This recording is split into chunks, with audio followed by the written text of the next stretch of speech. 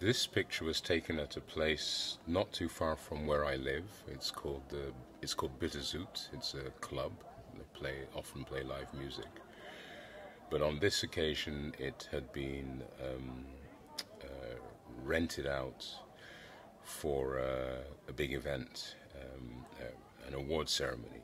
And these were students, they were sort of business school students, economics or something like that. Hogeschool Amsterdam, if I said that correctly. And I had a commission to take photographs of the event. And so I get there and it's all buzzing. And actually, I must say, the client was very unhappy with the pictures I took because they were neither here nor there. When I look back, I've looked at the photographs, the other photographs, and I don't know, I was just trying too hard to do something and not looking, so my head was filled with, oh, I should do this and this and this and this. Or there were certain people who I had these instructions that, look, listen, this person and this person and this person, they're very important, so keep taking pictures of them. But for some reason, I didn't have the ability to find pictures that made them look good. I took pictures of what I saw, and I think that, of course, there are people who are really good at doing this. They understand how to move and how to light and block, all those things. I can't do that. So, of course, the pictures they used a couple, but that was the end of that client. Anyway, in the whole process, I did take a bunch of pictures that were for me. So these were photographs taken in my normal way, is that I'm not thinking, it's just something, I see something and I just click. So I just, very random, no plan, no whatever. It's sort of, I think, instinctive or whatever, I don't know. So I was taking a number of these pictures, and these are the pictures that I like. So this one is one of them.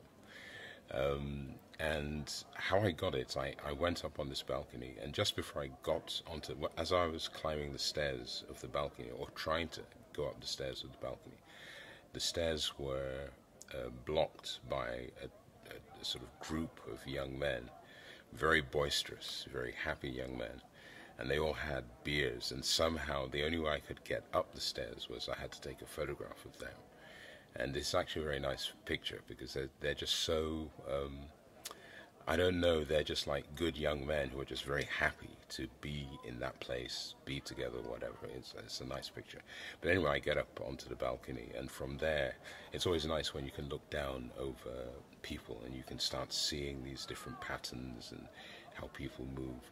And especially on an event like this, which is sort of semi-glamorous, then it's, look, of course, this is my projection, but it's as if there's a lot of ego, a lot of drama, a lot of the dress, the way some of the suits were so incredibly sharp. Some of those dresses were just fabulous, and that kind of thing. It's almost as if there are these silent battles of who's going to outdo the other one in terms of style. So you have all that stuff, and if you're up on a balcony, it's kind of nice to see that.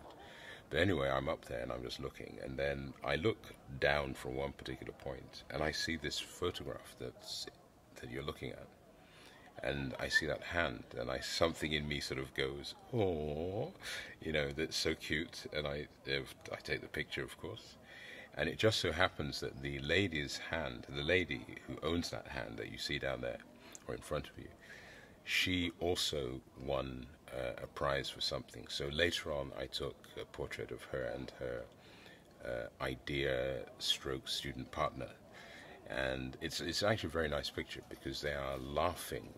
They kept laughing. They just were so happy and excited and really thrilled, and that laughter and that joy just sort of bounced out, and it's just there in that picture. But that's another picture for maybe another time. I don't know. Anyway, here you see her with her partner, and yeah, that's that.